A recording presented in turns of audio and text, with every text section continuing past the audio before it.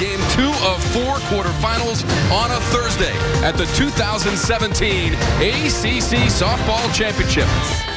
Sullivan off the glove of the first baseman. Fair ball. One is in.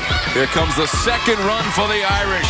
Kimmy Sullivan delivers a 2-run single. It's a spinner. Sharaba on the run. The stretch at first not in time. And the run comes in. Sullivan comes in from third.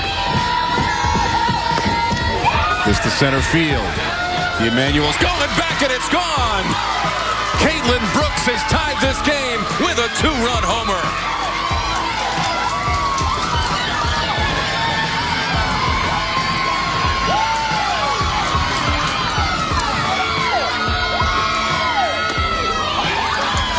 The walk puts Notre Dame ahead.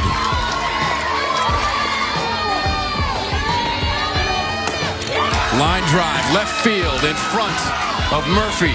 Here comes the throw. It's over the head of Cortez. Backed up by Chimento. She throws, and the runner is safe.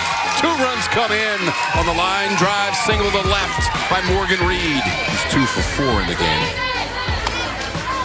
It's just a little drifter into left field. It's going to drop, and another run comes in for Notre Dame.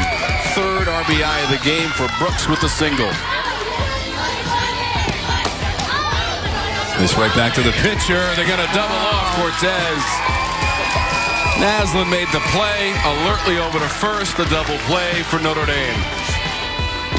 Since joining the ACC, this hit in the air. Right field. Sullivan out to it and makes the running grab.